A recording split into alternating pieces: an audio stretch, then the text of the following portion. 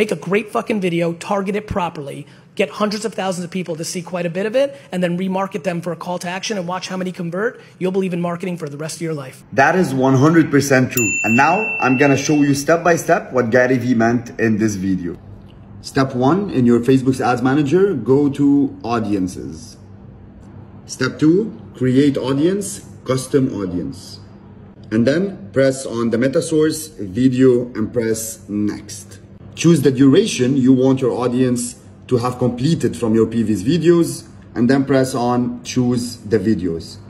And then choose where the source of the video is and choose the video. For example, this one, it has 10,000 people who watched at least 3 seconds, and press confirm. And just name your video and press on create audience. Now, the next time you want to do any ad from your ads building campaign, all that you have to do is choose this audience.